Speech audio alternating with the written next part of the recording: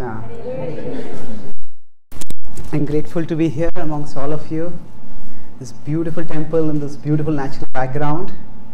It is truly up to the name. So, Golok Vrindavan, you feel it must be something like this. So it's great to all the wonderful things here that by Srila Prabhupada's mercy, he has manifested replicas of the spiritual world in different parts of the world. So I'll speak today on the topic of resolutions in the three modes and in transcendence. Last year, or last in 2017, at the start of it, I was invited to a TV talk show in India on the topic of New Year resolutions. And that time I did some research and I found that 90% of the resolutions, that the New Year resolutions that people make, 90% of the New Year resolutions are not new. So there were resolutions which were made in the previous year, but somehow we couldn't keep them. So now we make them again. So making resolutions is an expression of the natural human sentiment that we all want to have a better life. We all want to improve ourselves. And in some cases we know what we need to do to improve ourselves. In some cases we need to find out what we need to do. But something seems to sabotage our resolutions. So if we conceive our resolution to be like a plane, the plane takes off with great speed, but before reaching the destination, it crash lands. So the resolution starts off with great enthusiasm, but somehow we don't sustain it. So I'll talk today about what it is that causes prevents our intention from transforming into action and what we can do about it. So the Bhagavad Gita explains human behavior and indeed all of nature in terms of the three modes. The three modes are subtle forces that shape the interaction between matter and consciousness. So matter is the world out there, consciousness is we souls. Now how we respond to the world out there, that is shaped by the modes we are in. A simple example, say people are watching a movie in a theater and suddenly a fire breaks out. When the fire breaks out, at that time, usually there is a stampede. Everybody tries to rush to the nearest door to get out.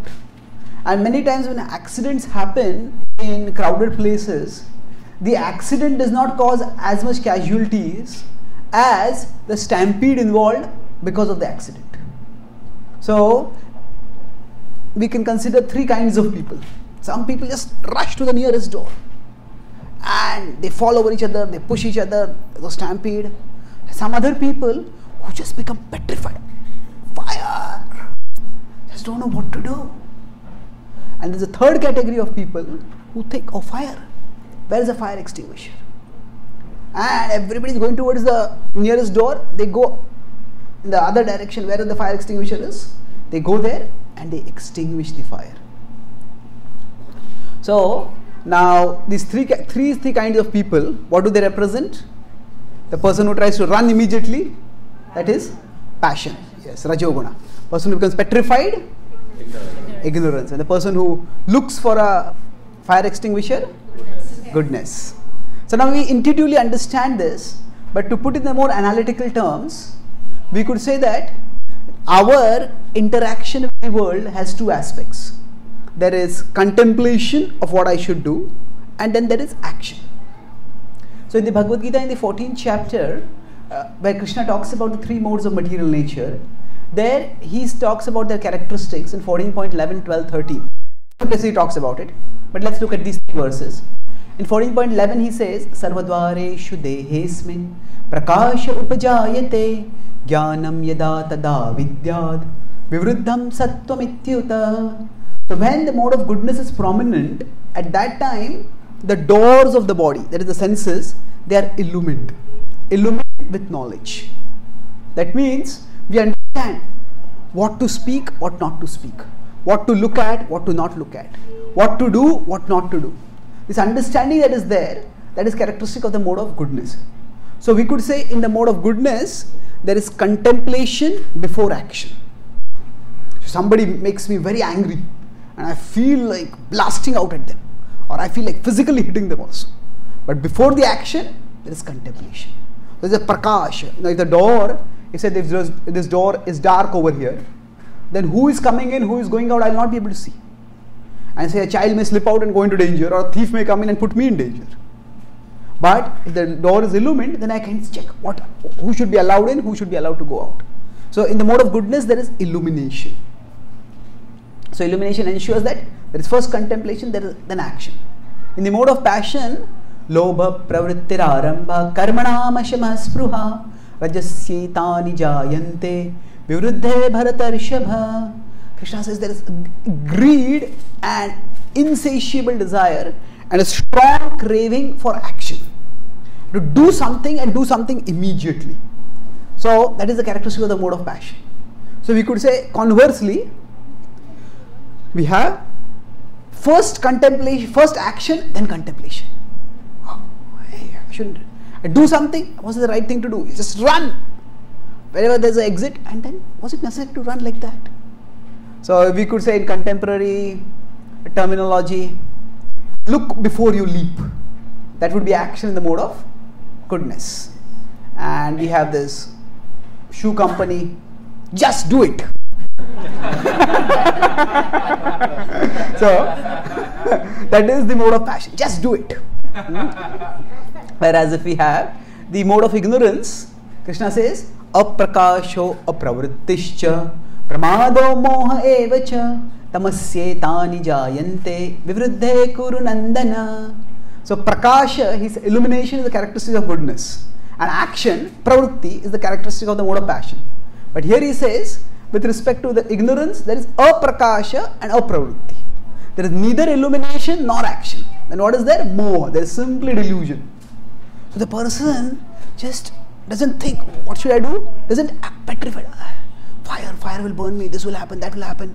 It is just imagination, just delusion, nothing is there. So neither action nor contemplation, that is the characteristic of the mode of ignorance. And so to put it another way, you can say that some people make things happen. They are thoughtful. Okay, we'll do this, you do this, they make things happen. Some people watch things happen. They try to do one thing, but in rushing out with one thing, they make a mess of the second thing, third thing, fourth thing. This went wrong, that went wrong, that went wrong. Just watch things happen. Some people make things happen, some people watch things happen, and some people wonder what happened. So they're just so lost in their own world. They just are not even aware. So this is broadly goodness, passion, and ignorance. So those who make things happen, goodness. Those who watch things happen, their passion. They try to do things, but just too many things go off unwanted. And those who just watch what's happening. That's in the mode of it. They just don't even understand what is happening at all. Just lost. So now these three modes, they shape not just our perception. They shape our whole interaction with the world. Now in our interaction with the world, we broadly interact in two ways. That we take in knowledge from the outer world, and that is done through the Jnanendriyas, the eyes, the ears, the nose, the tongue, the skin. Krishna says in 15.8 that all of them present the input to the mind. Shotram chakshus parshanam cha rasanam granam evacha adhisthaya manaschayam vishayanupasevate. So we take in knowledge from the outer world, and then we act on the outer world through the working senses, through the hands, the legs, to the power of speech. Now when we are doing this, interacting to the world in these two modes, we take in information, we execute action. And so we could say, if you want to use some alliterative terminology, we perceive the world, we process what we have perceived, and then we pursue, we do course of action. So P-E-R-C-E-I-V and P-U-R-S-U-E. Perceive, process, pursue. These three are broadly what we do when we are interacting with the world.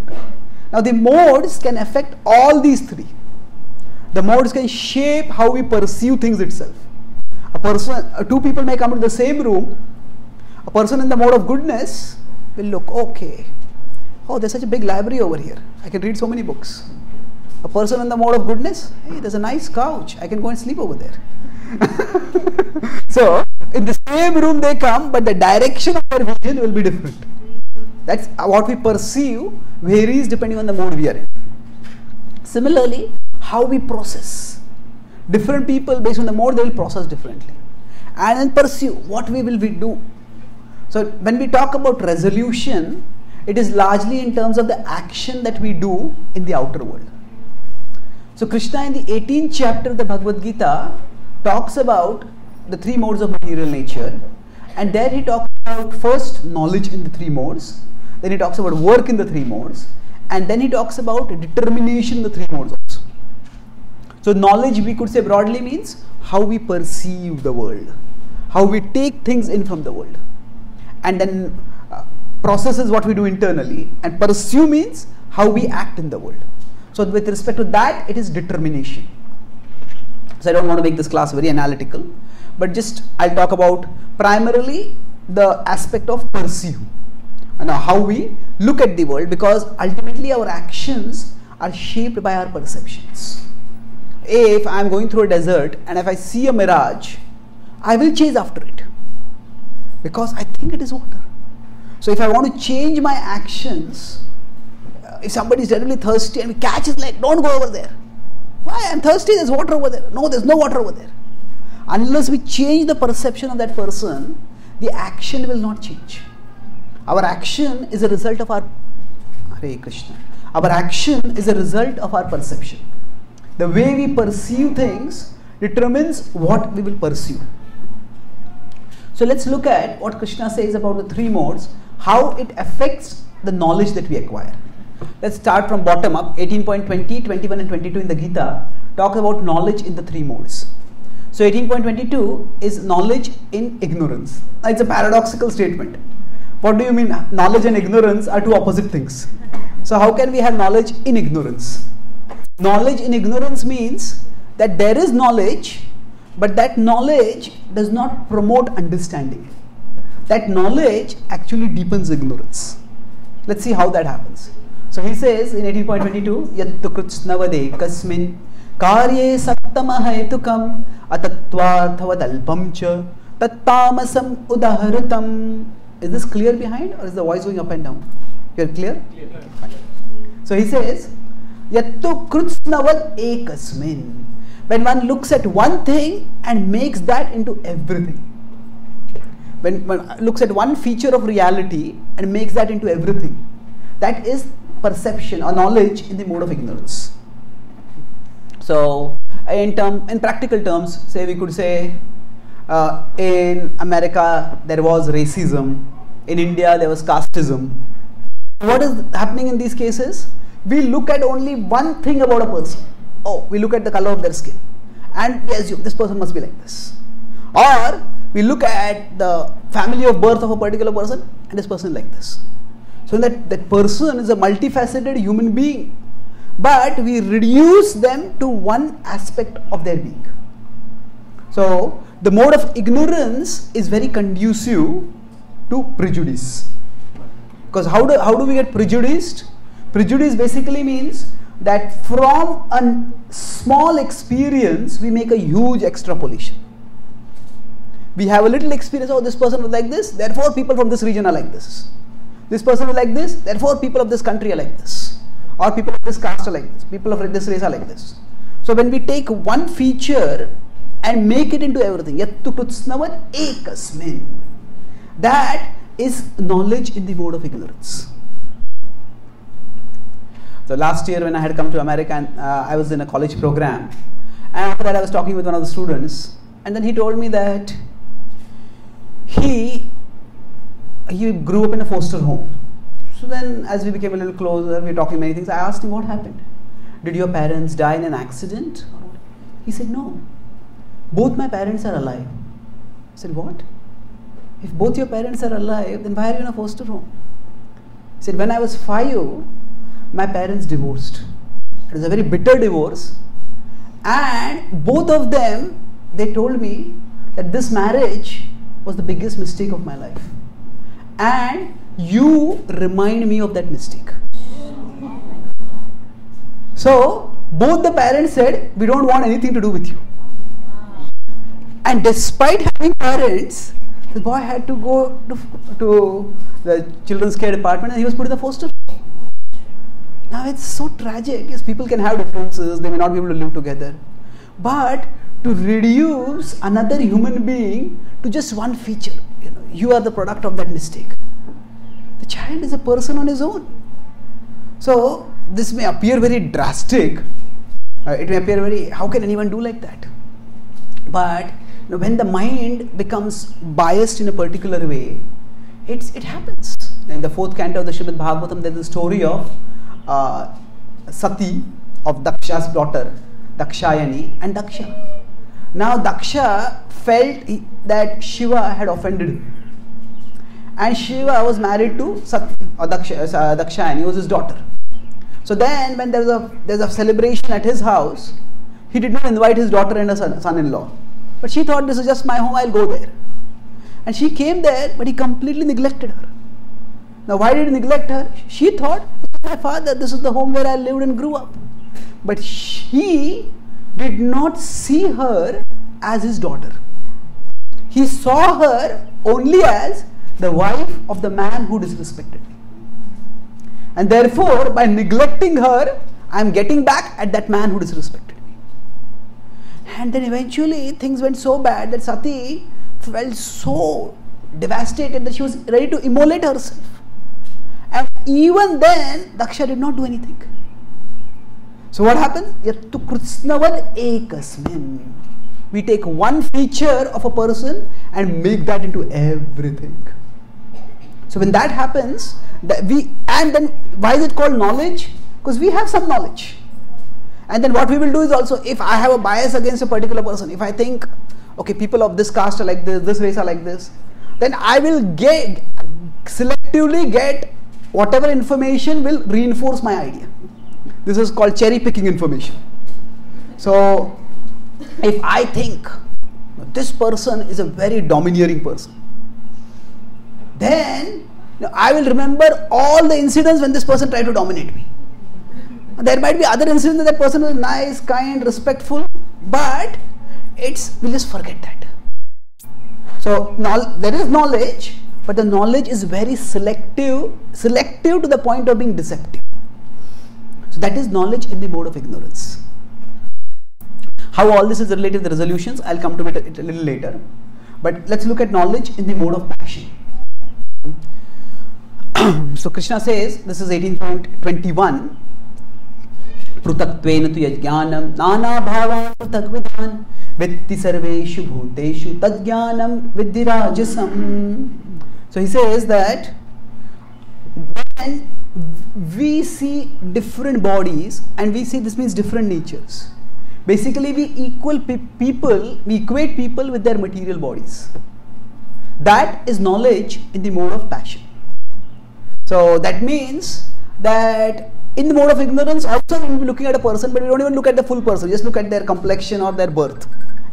So in mode of ignorance, we see even material reality fragmentally. In the mode of passion, we see only material reality. In the mode of goodness, Krishna says we see the material and the spiritual. I'll come to that in a few minutes. But when we see only the material reality, then our perceptions are based, our actions are based very much on externals. So, say a young boy and a young girl, they get attracted to each other. A boy looks at the girl's looks, the girl looks also at the boy's looks, or the girl looks at the boy's bank balance. And then, and then they get attracted to each other. And they form a relationship. And when they form a relationship, they fight against the whole world. They say, I can't live without this person. I can't live without you. And then as they come closer to each other, they get to know each other. Maybe they get married also, they stay for some time. And then, the externals are not the whole person. They start getting to know the other side of the person. And then the same two people, I can't live without this person. Now they say, I can't live with this person. So, it's just oscillation from one extreme to the other extreme. So, in the mode of passion, we focus only on the externals. External means the material body. And we judge people based on their externals. In the mode of goodness, we see both the material and the spiritual. Sarva bhuteshu yenaikam bhavam avyayam ikshate avibhaktam vibhakteshu tajjnanam viddhi satvikam. He says, we see that in all living beings, there is the imperishable spirit that animates them all. And that spirit is the same. This means that in the mode of goodness, we see that there is diversity. All of us are materially different. But spiritually, we are similar. We are all souls. We are all parts of Krishna. So, we may not, at this stage, just in the mode of goodness, we may not see the soul and the soul's relationship with Krishna. But all that we see is, there is a spiritual commonality among all, everyone. So, to be able to see the material and the spiritual together, that is knowledge in the mode of goodness. And of course, in the mode in transcendence, we see everyone as a part of Krishna. Sarvabhutasthamaatmanam sarvabhutani chatmani ikshate yoga yuktatma sarvatra samadarshanaha yomam pashyati sarvatra sarvam chamai pashyati tasyaham na pranashyami sachamena pranashyati. So Krishna says that in 6.29 and 30 that one who sees me in all living beings and all living beings in me, that person is never lost. So that is knowledge in the mode of transcendence, we could say. So now based on how we perceive things, how our actions will follow. So if we perceive in the mode of ignorance, then say if I make a resolution, the impetus for making the resolution is also, I just don't think. Sometimes nowadays there are a lot of people who are about becoming obese and they want to lose weight. And there are many weight loss diets. Some of them are good, some of them are quite damaging to the health. Just all kinds of crazy things people do to try to lose weight. And then they just look at one picture. This person was like this person became like this. Separate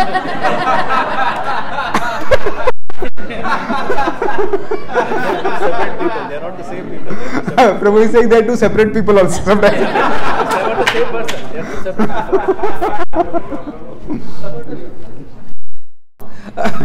Photoshop, okay. So sometimes you just look at that. Now, okay, some people might just even change like that, whether that kind of change is sustainable and how healthy it is. Just look at one aspect and we go for it. So, if our resolution is based on fragmented material perception, then that action will also not be sustainable. I'll come to the sustainability action afterwards, but I'm just right now talking about how our resolution will be shaped by our perception. So if I just see a fragmented aspect of material reality, this is what I'm going to do. So then that sort of knowledge, because it is incomplete knowledge, it is not sustainable. If I look only at the material and not at the spiritual, then also I may make some resolutions, but then the whole resolution depends solely on my willpower, because I don't see anything higher beyond myself. Matter is all that is. So at that time we depend entirely on our own willpower. But when we see matter and spirit together, then we understand that the soul is interacting with the body and the soul has some capacity to control things. Of course, in mode of transcendence, we connect with Krishna. So, but broadly speaking, our perceptions will shape our actions. And unless the knowledge we have acquired is proper, the resolution will not be sustainable. Because it's based on fragmented knowledge. Sometimes we may say that, oh, I want to work very hard. So, I am sleeping 6 hours every day. From tomorrow, I'll sleep 4 hours. Now I may hear somebody who is sleeping 4 hours and I say, I'll sleep 4 hours. But that's not healthy, that's not sustainable for most people. The body is variable and different people need different amounts of time for sleeping. You just want to take one idea and does something. So then it doesn't work. Now, to take this further, let's look at 18.33 and 35, where Krishna talks about determination in the 3 modes. There he talks about, first, let's look at determination in the mode of ignorance. Yaya swapnam bhayam shokam vishadam madamevacha na vimunchati durmedha dhruti sa partha tamasi. So, dhruti sa partha tamasi is determination in the mode of ignorance. And what happens about this? Yaya swapnam. These people swapna, they're dreaming. Here he's talking about daydreaming. I will do this, I will do that, I will do that. His dream. No. But they don't do anything. Once there were 3 frogs on the sill of a well. 2 frogs decided to jump into the well. How many frogs remained? All three. Yeah, all 3 remained. Because they only decided. No, the 2 frogs decided to jump into the well. How many remained? All 3 remained because they only decided. They did not act on it. So, sometimes our thought just stay in the daydream. I'll do this, I'll do that, I will do that, I'll do that. But it never goes beyond that. There is no systematic plan, there is no action, just swapnam. And conversely, there is bhayam, fearfulness, paranoia. This will go wrong, that will go wrong, that will go wrong. Now, anxiety or fear is just natural. And fear is not only natural, it is actually essential. If I look down from a skyscraper and I peer down, I feel some fear. And that's good, that fear protects me from the danger over there. So, if a child is peering out from a 10-story building and a child feels no fear, and the mother will feel great fear. Come back! What are you doing? Isn't it? So, fear is a natural and essential protector from danger. But fear is different from fearfulness. When there is a danger, the response to it is fear, that acts as a caution. But when the danger is not there and still the fear remains. So I have come back, I look down from that window, but now I come back, I'm sitting comfortably at my home, but still I'm thinking, oh, I peered down, what if I fall down, what if I fall down, what if I fall down? So in the absence of the stimulus, when the fear is present, that is fearfulness. So this also happens in the mode of ignorance, that we just get continuously caught in thinking about terrible things.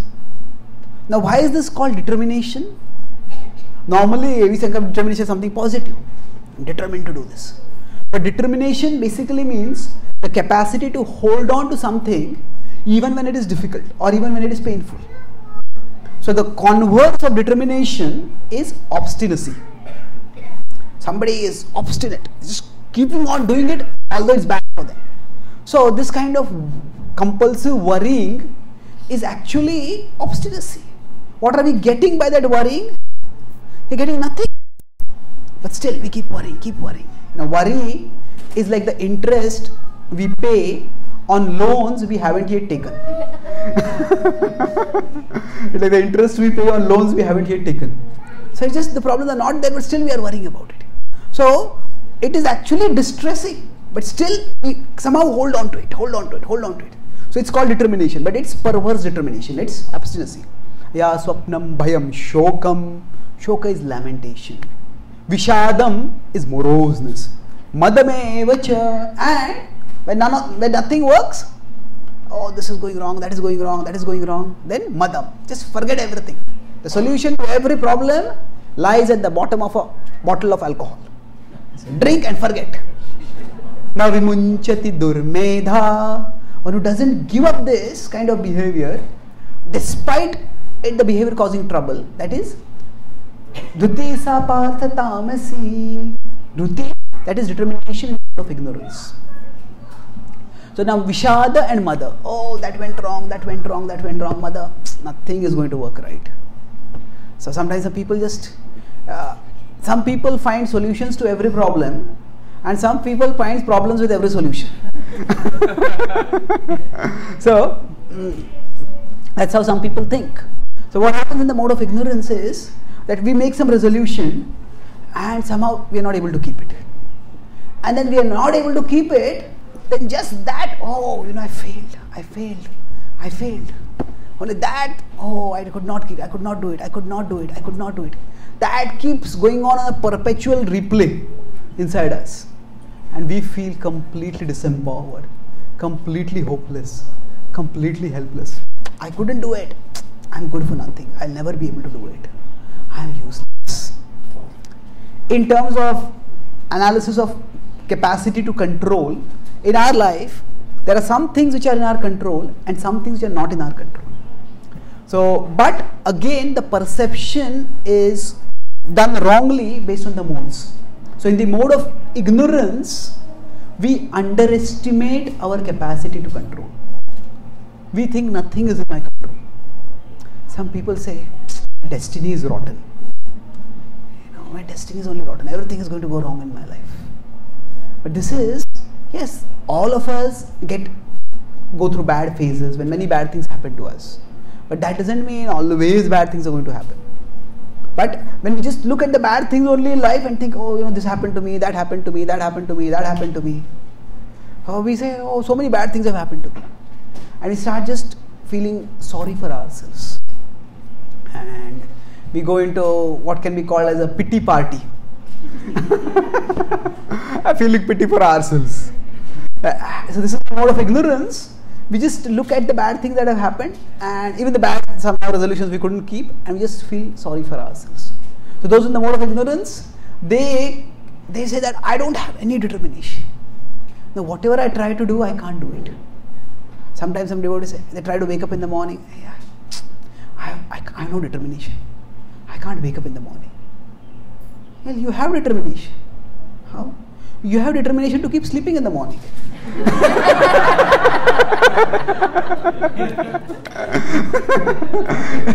So nobody can say that I don't have determination. Actually, if somebody says an alcoholic, there's a British playwright, Mark Twain, he said that giving up cigarette smoking is the easiest thing in the world. I have done it over 100 times. So, if I gave it up 100 times, what happened? I gave it up and I took it up again.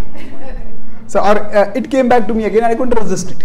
So, the point is that if somebody says, I have no determination to give up smoking. But that means you have determination to keep smoking. And any unwanted behavior that we do, it has its consequences. If we are too lazy, then our whole schedule gets disrupted. We lose respect for ourselves. Others lose respect for us. We feel miserable. But if we keep doing it, still, in spite of all that, that means we have determination. But it is misdirected determination. So nobody can say that I don't have any determination. We all have determination. If it is not determination to do the right thing, it is determination to do the wrong thing.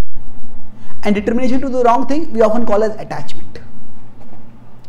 When I am attached to something, when I am attached to something, that means that I am holding on to it very firmly. So now, for us to keep our resolutions, we need to raise our determination from ignorance to passion, to goodness, and ultimately to transcendence. So everybody has determination. It is just a matter of where it is directed. So in the mode of ignorance, we just try something, it doesn't work, and then we just lose confidence. I can never be able to do it. And we just quit, but we are not quitting entirely. We are quitting, changing ourselves, but that means we are persisting and continuing the way we are. Now what happens in the mode of passion? Krishna says, Yaya tu dharma kamarthan Nrityadharete Arjuna Prasangena Falakangshi Dhruti Sapartat Rajasi Yaya tu dharma kamarthan. That here Krishna says that's for kama, for fulfilling one's desires, or artha, for earning money. For these people, Trutya dharayate Arjuna, one works with great determination. Prasangena phala akangshi. Prasangena, one is very attached, phala akangshi, with the craving for the fruit. That is determination in the mode of passion. Now, many materialistic people, especially those materialistic people who have achieved something in their lives, they have determination like this. Oh, even to do anything in this world requires determination. If somebody is a sports player, they want to become a world champion athlete, and they regulate their diet, they exercise, they do workouts, they work extremely hard. In the world, even if we are destined to achieve something, now destiny also doesn't fall into our lap. Whatever we are destined to get, also we have to work to get it. So, people who become successful at the material level, they work very hard. But their motivation is what? Artha Kama. That they want wealth and they want sensual enjoyment. And for that purpose, they are ready to work extremely hard. So, Bhaktivinoda Thakur, in one of his books, says that, I feel inspired on seeing the materialists. That just as they work so hard for their material profit, let me similarly hard for Krishna. So now, how is it that a person in the mode of passion has determination? Sometimes we say, if our senses are uncontrolled, if our mind is uncontrolled, then we will not be able to do anything. But we see many materialistic people, they work extremely hard and they achieve a lot of things in their life. So is it that they have controlled their mind, they have controlled their senses? Not exactly. It is, rather than saying that they have controlled their mind and senses, it is that their mind and senses have controlled them completely. So in some cases, for us, when the mind and senses control us, they pull us in many directions. Come on, eat this, watch this, touch this. When they pull us in different directions, aneka chitta vibhranta, mohajala samavritaha. I want to do this, I want to do that, I want to do that. So then we can't do much at that time. We just pulled in too many directions. But sometimes the mind and senses work in such a way that one desire captivates them. And when that desire captivates the mind and senses, then our full determination gets directed to that desire. So if somebody just becomes convinced, I want to become the world's #1 tennis player, then that becomes their driving dream. Now, it's not that their mind and senses are under control. It is they have a particular desire. What do you mean by saying mind and senses are under control or not in control? Actually, we have to see who is controlling the mind and senses. Is it the soul who is controlling the mind and senses? Or is it some material desire that is controlling the mind and senses? So in some cases, the material desire, normally we have many material desires, but if one material desire becomes very strong and that acquires control over the person, then it may appear as if that person has tremendous willpower. And the person is working extremely hard. And of course, they are working hard, and for the determination that they have, for the sacrifices that they do, credit can be given. But the point is that it's not that they have controlled mind and senses. Rather, one among the many desires in their mind, one has somehow captivated them, and now they are fully or largely controlled by that desire. So in the mode of passion, we can work very hard. But usually what happens in the mode of passion is we get obsessed with something which is material and temporary. So we get that fruit, but after getting that fruit, it is almost always the material goals that we achieve, they turn out to be an anticlimax. Just when I think I'm going to be successful, I'm at the top of the world. Oh, we climb up the mountain, we reach the top, and we are about to plant our victory flag on the summit. And as we plant the victory flag on the summit, we find that summit is just a cave. It's a valley, and you just fall right into the valley. So what happens is that after we achieve something, we find it's not really that great. I am from India, and India is a very, you could say, education infatuated country. So since my childhood, My dream, since my childhood, my dream was I wanted to be a topper. I wanted to be number one in my class, in my school, in my college, and I was always among the toppers, but I was never the topper. Somehow, I was second, third, fourth, joint first, but I was never the first. So that was like a big dissatisfaction and craving within me. In my third year in my engineering, I appeared for GRE. Now at that time GRE was 2400 marks, 800 marks for maths, 800 marks for analytical ability and 800 for language. So generally Indians don't do so well in language. For me, since my childhood, one of my hobbies was just to pick up a dictionary and memorize words. So I loved dictionary, I loved English words, so that was not a problem. So then at that time, I worked very hard and I gave my GRE exam and I got that time 20 out of 2400. So I was not just first in my class, I was first not just in my college, I was first in the history of my college. So I thought all my dreams have come true now. Like in sports you say, Yahoo, I've done it! So I was celebrating like that. And after that, I came to my college and then many of my friends and other people, they came and congratulated me. But somehow it happened that 3 of my close friends, they forgot to congratulate me. And the first time it happened, I said, why is he not congratulating me? Doesn't he know what I've achieved? Then second time also the same thing happened. And third time it happened, I was just angry. And then suddenly, it is like as if I looked at myself from an out of body perspective and I felt, hey, wait a minute, what is going on? And I thought by achieving those, I'll become happy. But actually, I have ended up becoming more dependent for my happiness on others. Earlier, I could just interact with people normally, but now I'm interacting, I'm so needy. Now, why are you not congratulating me? So I said, hey, where is the happiness here? Actually, the happiness, just looking at the mark sheet is not like a beautiful ditty of Krishna that you can keep looking at. Looking at the mark sheet is much pleasure. So, okay, I realized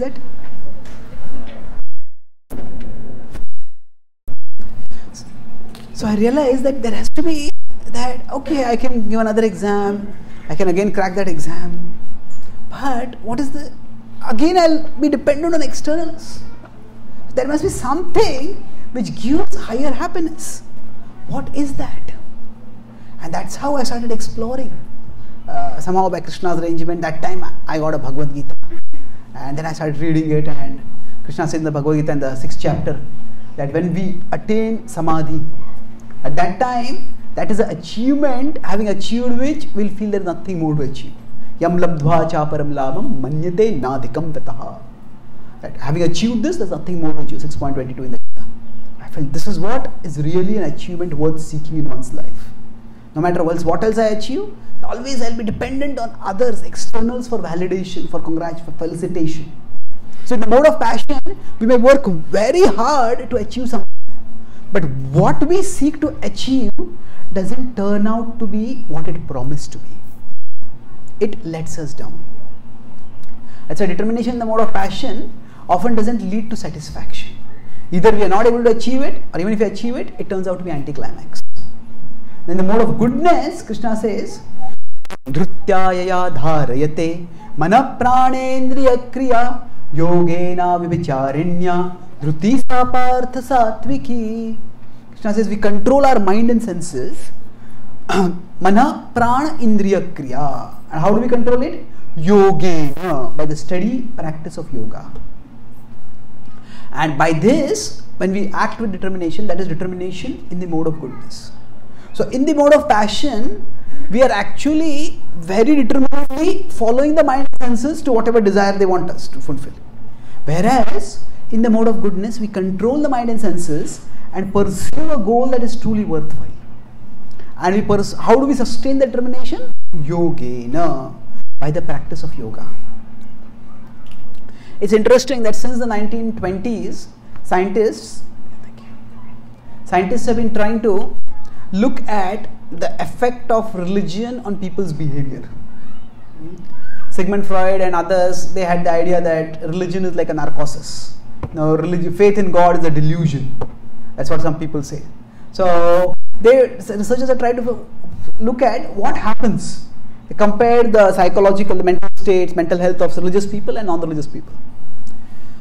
And they found that consistently, religious people, they have better physical health, they have better mental health. And there's the Cambridge University published a handbook of religion and health, where they compiled 2000 published studies all over the world about the relationship between religion and physical health, religious practice and physical health parameters, such as stroke, heart attack and other things, as well as mental health parameters as stress, anxiety and other things. And they found consistently a positive correlation, that religious people had better physical health, better mental health. In fact, they also said that religious people live longer than their non-religious peers. But more significant for us, they found that if a religious person and a non-religious person, they make a resolution to do something, in general, exceptions will always be there, but overall, the religious people, the percentage that they keep their resolution is much more than the non-religious people. In fact, in 2007, there's an article on this in New York Times. At that time I had written a book on recession. The recession was going on globally. So I quoted that article. So the New York Times said that the article's theme was that if you want to keep your New Year's resolutions, add one more resolution. And that resolution is to stick to your religious commitment. So if you stick to your religious commitment, somehow they said that will give you the willpower to stick to your other commitments. So I'll conclude with 2 points and then we can have question answers. So now religious commitment can mean many different things to different people. For us, yoga is bhakti yoga. And bhakti yoga is, say, for us the primary activity is chanting Hare Krishna. So recently a devotee was asking me a question. We say initially that you chant Hare Krishna, you will control, your mind will be controlled. You will be able to control your mind. But then after I start chanting Hare Krishna, now devotees tell me to chant Hare Krishna, you have to control your mind.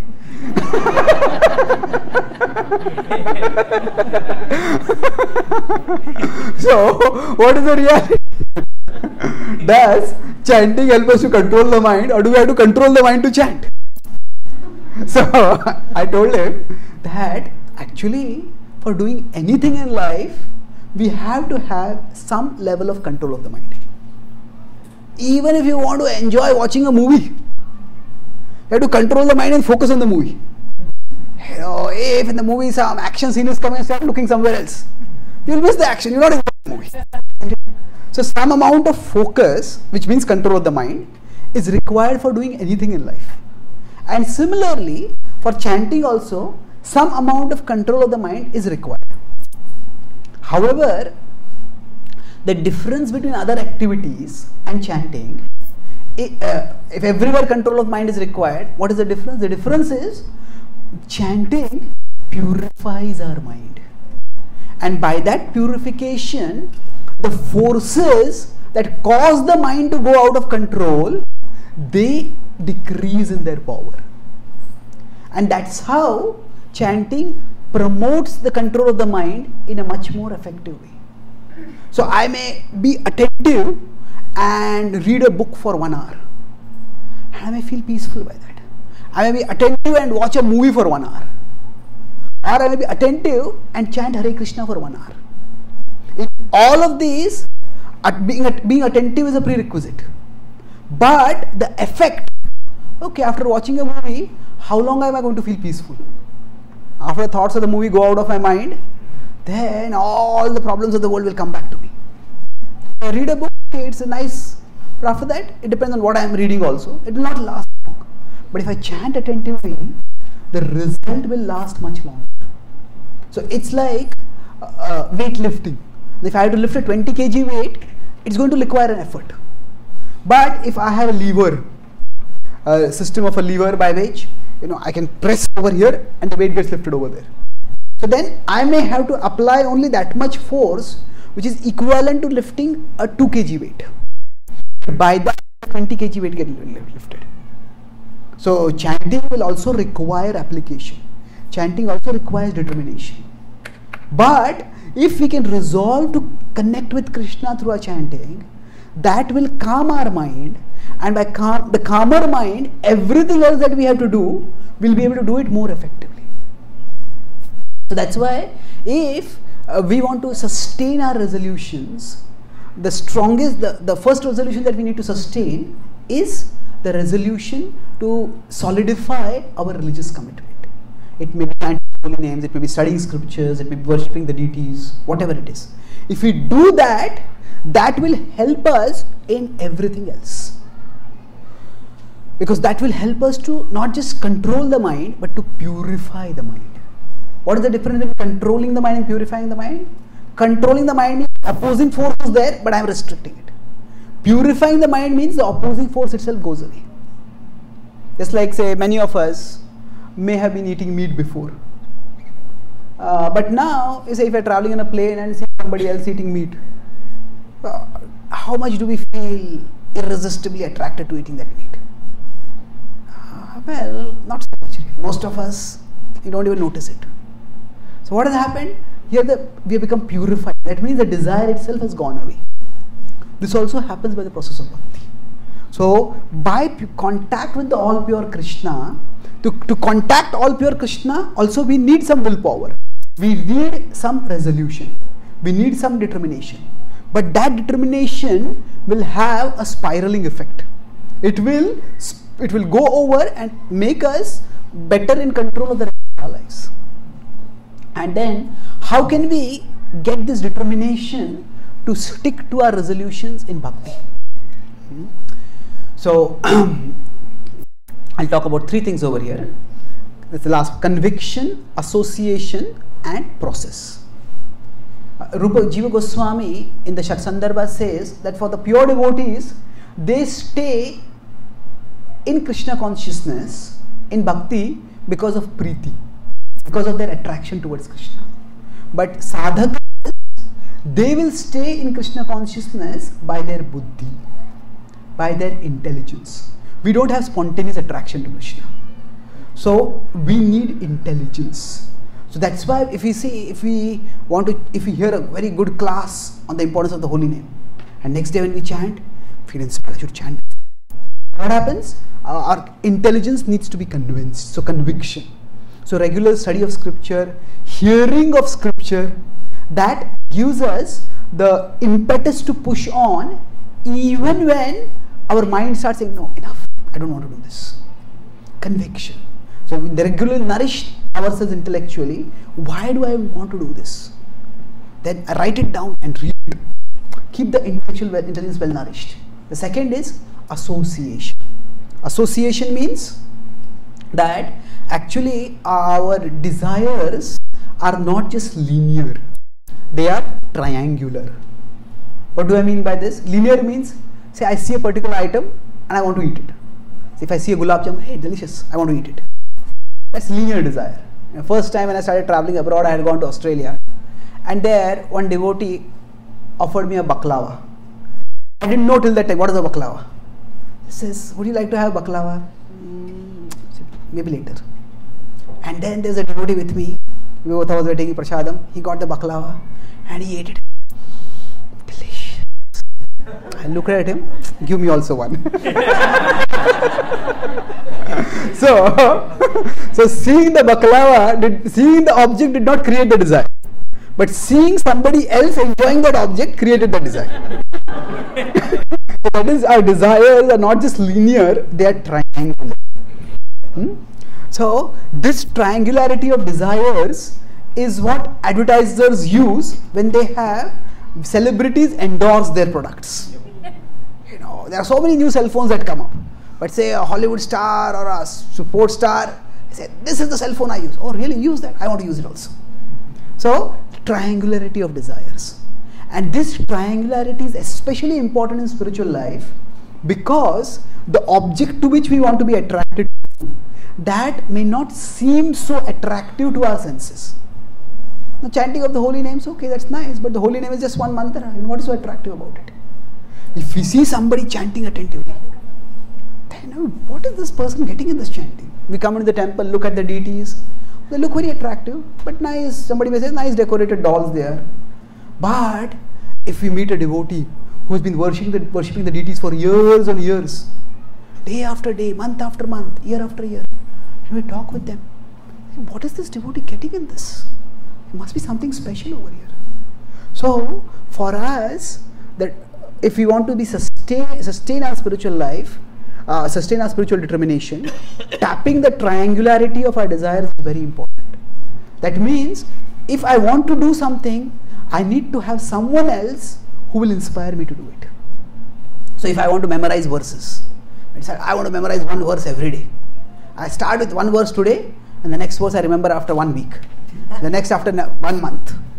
And then after 1 year, I want to memorize the verse every day now. Again, we start off.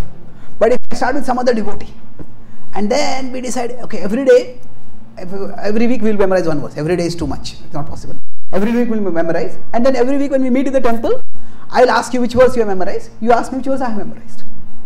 And then what will happen? I think when I go to the temple, he will ask me, she will ask me. Then that will inspire us to memorize. So basically, association is extremely important. Resolutions that are done alone, they are almost impossible to sustain. The mind gets us alone and then gets us. It gets us alone, disconnected from everyone. Oh, I alone am going to do this, I will stand top above all other devotees. Nobody else can do it, I alone can do it. And then it gets us alone and then gets us. And we can't do it, we can't sustain it. So association. And last thing is process. CAP as a CAP acronym, you could say. P means process means it is we are finite and fallible human beings. So the process of growing towards a resolution or sticking to a resolution is going to come with slips and falls. It is the mode of passion which makes us think that if you are going to do this, better do it perfectly. Otherwise, don't do it only. But how many of us can, in the rest of our life, where all do we do things perfectly? Now, if we cook food for the first time, if I decide, if I cook food, I will cook perfectly. Otherwise, I will not cook only. I will starve, isn't it? If I'm going to ride a cycle, I'm going to ride a cycle perfectly. Well, you'll never ride a cycle. We fall down, we learn. So that's how it is in spiritual life also. So what happens? We think that if I make a resolution, I must stick to it. Only if I stick to it, I am successful. If I can't stick to it, better not make it only. But it's not like that. Say if I decide to make a resolution, every day I am going to read Bhagavatam for half an hour every day. Now, even if I stick to it for 1 month, then on the 31st day, 32nd day, I can't do it. I failed in my resolution. But what happens in transcendence, we don't just look at the resolution, we look at the purpose of the resolution. The purpose of the resolution is not just to stick to the resolution. The purpose of the resolution is to establish a connection with Krishna. Isn't it? Why do you want to read books for? Why do you want to chant the holy names for? It is to connect with Krishna. And for the 30 days that I read daily, I had a connection with Krishna. In that sense, I was successful. So if we fixate too much on the fact that I am going to make this resolution, I am going to keep it lifelong, then one day we are not able to keep it up, all our determination will go away. You are good for nothing. But rather thinking like that, the resolution is important, but the purpose is more important. If I connect with Krishna, I am getting purified, I am getting spiritual advance. So even if I can't stick to the resolution in the future, let me make a finite time-bound resolution, stick to it, and as long as I stick to it, I am moving forwards. Bhakti is actually very subtle. But sometimes I may make a resolution and I succeed in it, but I may fail in my bhakti. On the other hand, I may make a resolution, I may fail in the resolution, but I may succeed in my bhakti. How is that? Say it's Ekadashi, and I decide I am going to fast without water. I am determined to fast without water. But while fasting without water, I go to the kitchen and look at who all are eating what. This person so attached. This person sense gratifier. This person hopeless. So what is happening? my body is fasting, but my ego is feasting. And even if I succeed in the resolution, but I fail in my bhakti. Because how much am I remembering Krishna? I'm only thinking I'm better than others. I become superior. On the other hand, sometimes I may make a resolution, I may fail in the resolution. But if that makes me humble, that makes me feel the need for Krishna. Krishna, I'm so conditioned, I'm so fallen, I need you, please help me. And that makes me more dependent on Krishna, call out to Krishna more intensely. Then, by that calling out to Krishna, actually I may make more advancement than by being successful in keeping the resolution, but becoming proud by that. So that's why even while making a resolution, we don't see the resolution separate from the purpose of the resolution. The purpose of the resolution is to connect with Krishna. And as long as we stick to the resolution, we are connecting. And that is a success in that sense. So we need to be detached from the fruits of your work. So we make a resolution so that we can connect with Krishna. But sometimes we may not be able to stick to the resolution. So no need to get too worried about that. Okay, I stuck to the resolution for this much time. Now situation has changed in my life. I can't stick to it now. Okay, let me do whatever is required in the situation. And then in future, when my situation becomes better, I'll have this experience also. And again I can make a resolution. So rather than making a lifelong resolution, better make a time-bound resolution, stick to it, learn from the experience, and then we can either renew the same resolution or we can make some other resolution based on what we find is beneficial for us. So this way, if we see the resolution in transcendence means what?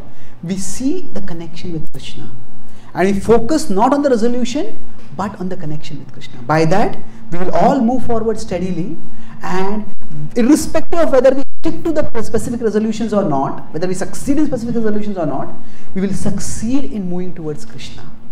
And that is life's ultimate success. That is the ultimate purpose of all resolutions. So I'll summarize. I spoke today about resolution in the three modes. I started by talking about how most new resolutions are not new because something sabotages our resolutions. To understand what sabotages it, I discussed about three modes. Modes are subtle forces that shape the interaction between matter and consciousness, and they shape how we perceive things, how we process them, and what we pursue. So talk about the theatre, some people run away, some people just get petrified, some people go for a fire extinguisher. So in goodness, first contemplation, then action. In passion, first action, then contemplation. In ignorance, neither contemplation nor action, only delusion. Then acknowledge or perception in the mode of ignorance means we look at fragmented material reality, label people based on their race or their caste or one particular behavioral pattern, or we label ourselves also based on one failure. We think I'm a failure and I'm good for nothing. In mode of passion, we look only at externals, at the material, and we think that's the essential person. And that's why we oscillate. I can't live without this person, I can't live with this person. So we oscillate in extremes. And in mode of goodness, we see the complete picture. We see the matter and the spirit. And in this holistic picture, then we act. So in transcendence, we see the spirit as a part of Krishna and Krishna. And talk about determination in three modes. Determination in the mode of ignorance means we hold on to things even when those things hurt us. So like daydreaming, worrying, being pessimistic, being morose. Nobody can say I don't have determination, because we have the determination to hold on to the unwanted behavioral pattern. So we just need to redirect that determination. In the mode of passion, it is we can work very hard, we seem to have a lot of determination, but it's not that we have controlled the mind and senses for our purpose.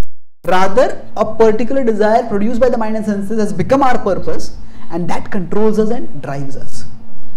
The problem with determination in the mode of passion is that what we achieve turns out to be an anticlimax, even if we achieve it. In goodness, we focus on yogein avibhicharanya. We try to control our mind and senses for a higher purpose, and we get the determination to control that by the process of yoga, means connection with Krishna. So chanting also requires control of the mind, as any other activity would require. But chanting purifies the mind so that mind control will percolate in all aspects of our life. It's like I have to exert energy to lift a weight, but chanting is like I lift a 2 kg worth of, I exert 2 kg worth of energy on a lever and a 20 kg weight gets lifted up. How do we get the determination to chant or to practice bhakti determinedly? First is conviction. We have to regularly nourish our intelligence by hearing a scripture, especially appropriate aspects of scripture that sustain the particular resolution. A is association. Our desires are not just linear but triangular. So if we have somebody else who inspires us to do the same thing, then we can sustain. And last is process. Process means it's not that once I have done it, I should be able to do it always. The process is we connect with Krishna for as long as we can, and that connection will purify us. The very process of functioning for us finite fallible human beings is that we'll take a few steps, we'll fall, again we get up, we fall. So rather than expecting perfection, we just work with whatever we have, and by that connection we will become purified. So we redefine success not just as sticking to the resolution for all time, but rather connecting with Krishna as long as we can, in whatever way we can. With this redefined success, we can always stay connected with Krishna and grow in our bhakti. Thank you very much. Hare Krishna. Hare Krishna.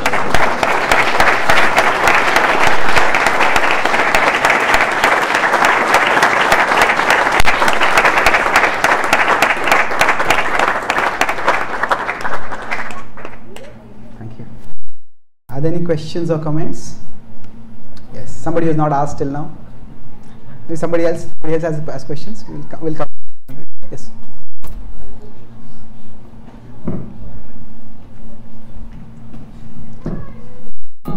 I had this, well, sort of this thought, this question. I kind of think like, well, why make a resolution? If you know you got to do something, just do it. I mean, I don't see like why I have to say, all right, I'm going to do this now. No, just go do it. And that's success. Okay. So why do we need to do resolutions? Why can't we just do the right thing? Yes, we all have different kinds and different ways in which our inner world works. So some of us, we may just be able to spontaneously, I'm going to do this and just do it. It works. Some people, they're more action oriented. Just, okay, start it off, do it. But some people need to process things in the inner world. I'm going to do it. So we have to see what works best with our particular mind which we have. So if some of us, we just do it, we get a taste of success by doing it and feel like doing it and we keep doing it. That's fine. Some people have to process things in their head and then do it. So the nature of the mind and the senses are such that no one formula works at the material level for everyone. The shoe that fits one leg bites another leg. So for some people, it may just start it and move on with it. For some people, they start it and they just stop. So why am I doing this? They have to think about it, they have to commit to it. So depending on our particular way our particular mind works, sooner or later we have to get out of our head and do things, no doubt about it. But for some of us to sustain that, being in our head and having the impetus in our head helps. So we have to see what works. But ultimately, yes, we have to do it. It's only by doing it we will get the experience, we will get the taste, and then we will be able to sustain it. Thank you. Yes, Prabhu. I just wanted to understand the chanting in 3 modes of material nature. Sometimes the modes are very heavy, like morning times, when the sleep is very grimmy, So how do I transcend that? And because at that time, right now I'm very active. The morning time when the sleep takes over, my determination just, okay. I'm not able to sleep properly. That's the thing. I need to come out all that. How do I do that? Okay, so thrust, how do we, if chanting time we feel very sleepy, how do we overcome the mode of ignorance? Well, the first thing is that we cannot fight for very long against our body. The body has its needs, and if I sleep late and then I want to wake up early and I say I'm feeling sleepy, it's not going to work. Krishna has given us the body. We have a responsibility to serve Krishna, but we also have a responsibility to provide the body its needs. Krishna is talking about yogis who have gone to the jungle in the 6th chapter. Chuchaudeshe patishtapya sthiramasana matmana. Those who have gone out to the jungle and they are doing meditation. And for them, Krishna is saying, Natya ashnatastu yogosti nachaikanta nachati swapnashilasya jagruto naivacha Arjuna. Krishna says, if you eat too much or eat too little, you sleep too much or sleep too little, you cannot be a yogi. So what to speak of people like us who are in this world. So first point is that we have to make sure that we provide the body what it needs. Now if the body needs a particular quantity of sleep, once in a while having less sleep and then waking up is fine. But we can't expect the body to do it on a daily basis. So first is that we need to plan our life in such a way that we are not chanting while half asleep. We may think, I have so much willpower, I'll wake up in the morning, I'll chant. But actually, chanting in the morning is important, but chanting attentively is equally, if not more important. If say now we may work in different time zones. So if you have an important Skype meeting with somebody in India, here morning 4 o'clock, you have to wake up. Now, if it's an important meeting, you will make sure that you sleep by 9 o'clock or 10 o'clock so that you are not just awake at 4 o'clock, but awake and alert at 4 o'clock.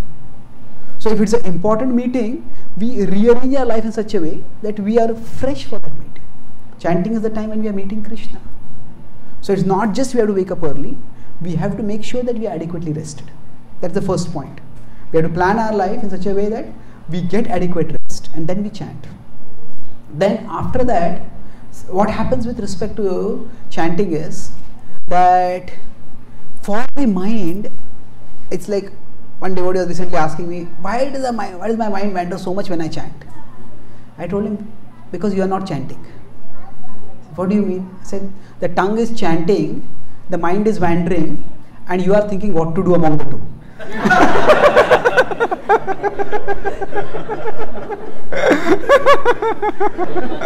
And most of the time, the mantra doesn't seem very interesting. The movie that is going on in the mind seems much more interesting. So we go off with the mind. And especially in the mind, the morning, see, externally, the mode of goodness and the mode of ignorance are very similar. In both, in passion there is activity. In goodness there is contemplation, that means there is not much activity, there is thoughtfulness. In ignorance, there is not contemplation, there is delusion. But again there is no activity. So what happens? Actually chanting is best done when you are in a contemplative mood, in the goodness. But externally goodness and ignorance are similar, so instead of in goodness we soon slide into ignorance. And then we can't chant very well. So sometimes if you are feeling very sleepy, then just standing up or walking or splashing some water on the face. Basically sometimes we have to get out of the head into the body. In chanting, say it's like in chanting we want to be aware of spiritual reality. That is the holy name, which is spiritual sound vibration. But for the mind to rise to the spiritual level is quite difficult. So better that we at least, so if this is a physical reality, this is the mental, this is the spiritual reality. So when we are chanting, sometimes the mind just goes off into the mental level. If you are not even physically aware of what I am doing. Sometimes we chant the whole round, the beats go around and we say, hey, really, did I chant around? I don't even notice. So what has happened? We are not aware of spiritual reality. We are not remembering Krishna. We are not even aware of physical reality. We are not even counting the beats properly. So what is happening? Just the mind has gone off somewhere.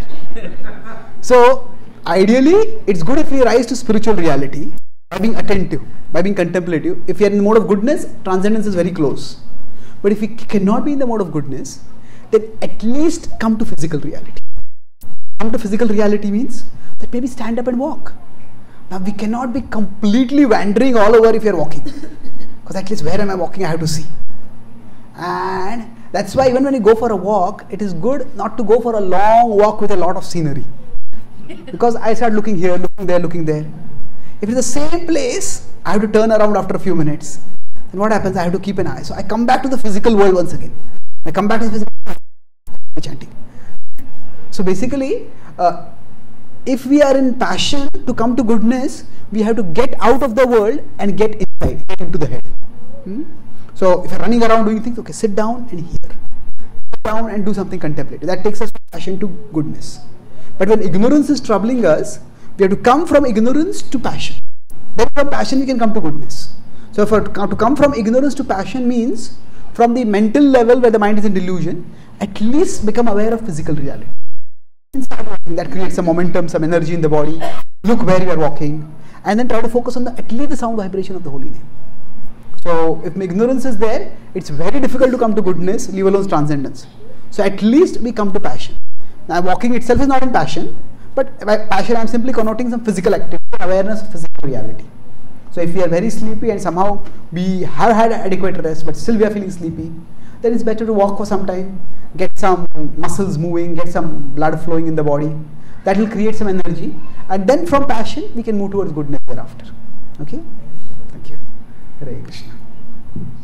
Do any of them? Yeah, Mataji's? Yeah. Hare Krishna Prabhu. I have two questions for you. First one is, does the place of residence really matters in Krishna consciousness? Like a lot of people live in holy dhams and are close by temple. So, can you please give Okay. an answer?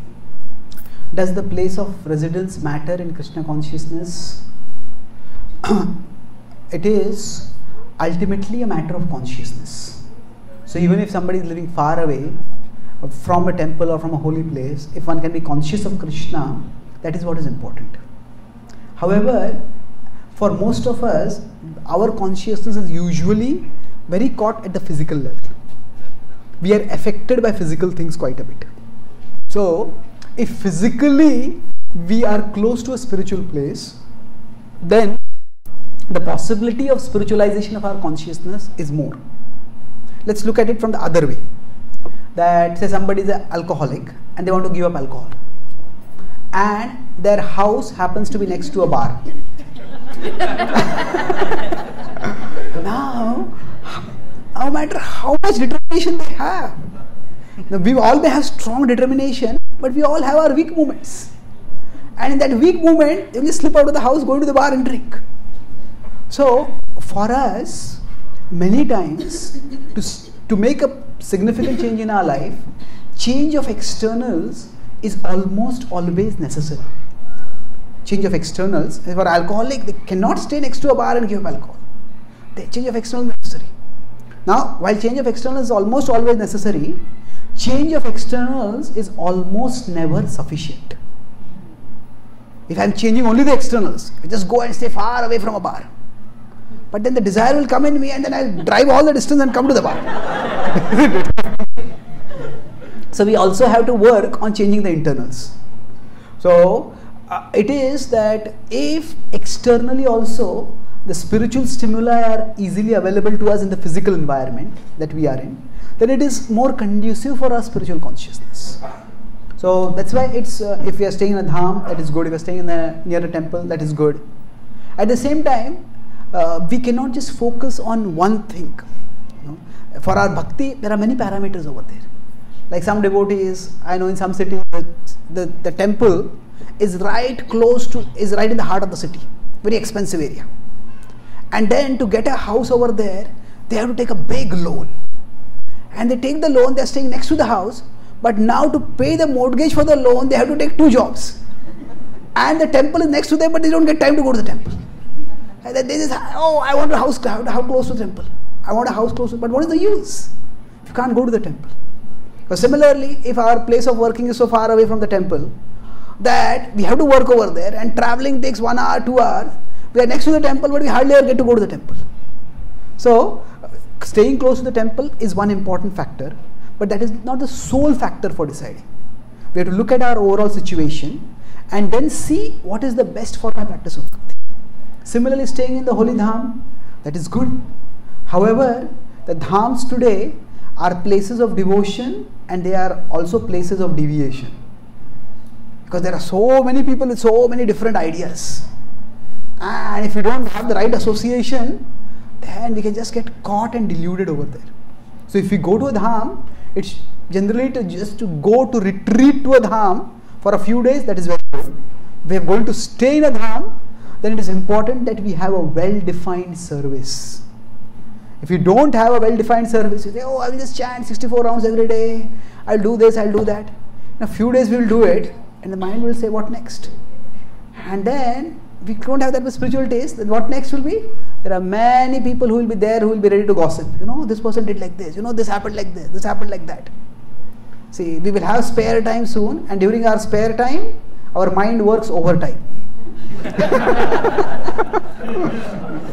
So we need to holistically see what is the best for our bhakti. So geographical proximity to a temple or a dham is very good, but we have to see the balanced other factors in our life and arrive at a balanced decision. Okay? These days, thank you for the answer. You explained it so nicely. So these days, depression is becoming common among the people. So how to help a non-Krishna conscious person to overcome the depression? Okay. How to help a non-Krishna conscious person to overcome depression? Actually, non-Krishna conscious is a better word than non-devotee. Yeah. It's a good word. That's a good word. Okay. And it's definitely better than a karmi. It's such a judgmental word. So, okay. So, how do we help others who may not be practicing bhakti right now if they are having depression? Basically, if we consider that the physical reality is out, the mind is in here, the soul is here.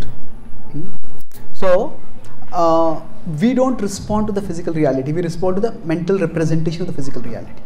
So, ideally speaking, our mind should be looking at what is out there. Say, I am looking at you, you are looking at me.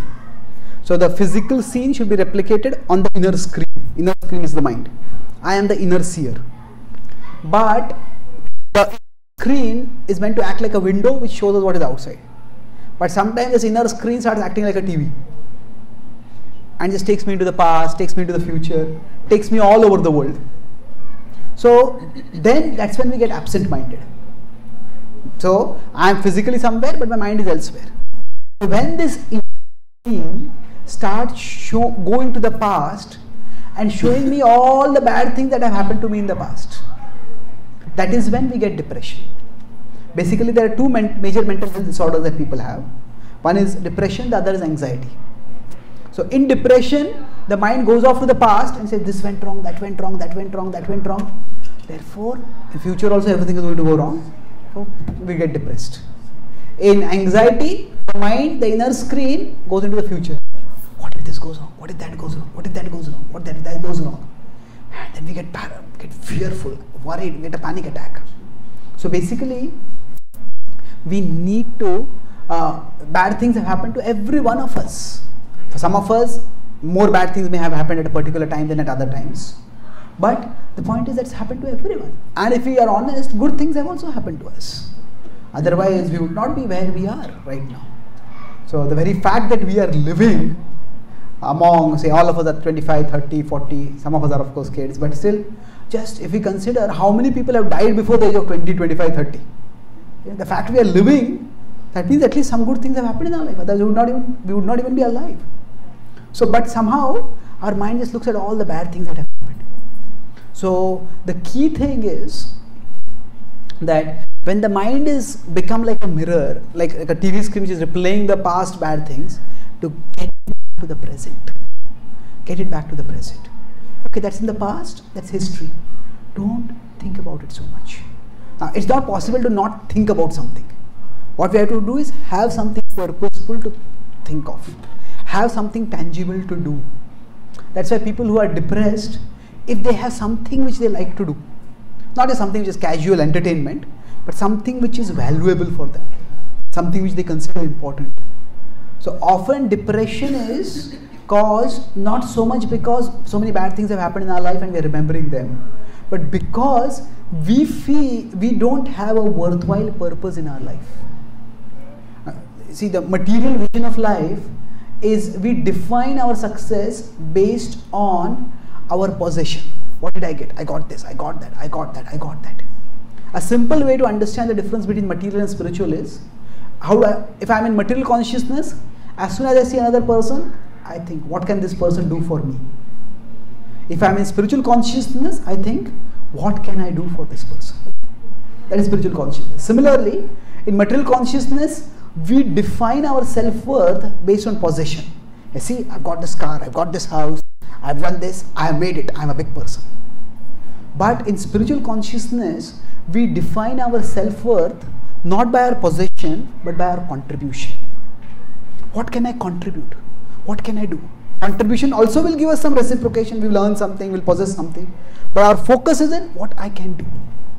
So, if we can help that person find out what is it that they would like to do in their lives. And now I don't feel like doing anything, they will say. Okay, these bad things that have happened to you, before these things happened, what would you like to do in your life? Not just in superficial sense, I want to go to Disneyland, I want to go here, I want to go there. But no, at the end of your life, what would you like to be remembered by? What do you want to contribute in your life? Then that will give them something worthwhile to do. So that way, we bring them to the present and help them find a purpose for themselves in the present. Sometimes people say live in the present. It's not, we can live in the present, but we are not meant to live for the present. Because if the present is gloomy, if I have got a terrible painful disease and you tell me live in the present, I can't live, I've got so much pain. We live for something bigger than the present. So we have to have a purpose for our life. So if we can help them find something purposeful in their lives, that helps them a lot to overcome depression.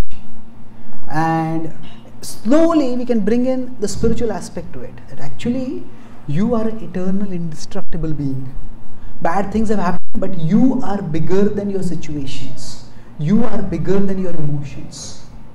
So therefore you don't have to be so affected by it. And then we can bring in Krishna. That actually whatever happens, ultimately God is our well-wisher and He wants our best. So if this has gone wrong, that has gone wrong, just focus on what is right and move forwards with that. So what we are, God's blessing to us. What we become is, what we are is God's gift. What we become is our gift to God. So we look at some good things that are there in life, see that is God's blessing and see what you can do. So if we can somehow help them beyond that God exists and God cares, and even if bad things have happened, good can come out of that bad. Just focus on doing what you can now. So we live in the present, but we don't live for the present. We live for Krishna in the present. How can I serve Krishna? How can I contribute in this particular situation? So when we focus on small things, okay, I can do this one thing, I can do this one thing, I can do this one thing. And gradually I just keep doing one thing, yeah, I did so much, okay, that's good. I can do something. And then we'll find slowly that depression will disappear. Okay? Thank you so much, Dhruv. Hare Krishna. Do we have time? Okay. Maybe one more. Hare Krishna, Prabhuji. Thank you so much for the wonderful lecture. And I have a very small comment to say. Particularly, I liked the point you told that I to watch actions, particularly driven by passion, that will lead into anticlimax. I was really thinking the actions of Alexander the Great. He actually conquered the entire world by his passion. At the end, what happened is he has to die like grief. But at the same time, when Alexander died, he thought he conquered the entire world. But if you look at the actions of our founder Acharya Srila Prabhupada, his actions were completely in transcendental and mode of goodness. And look at what the end result we have now. You told, every town, in the village or all over the world, we have beautiful temples and people, Yes. Yeah. So I was really comparing, Beautiful. Beautiful meditation. Yes. Yeah. Thank you. Thank you, Srila Prabhupada ki. Yeah. Thank you. So Hare Krishna. So let's again thank Chaitanya Charan.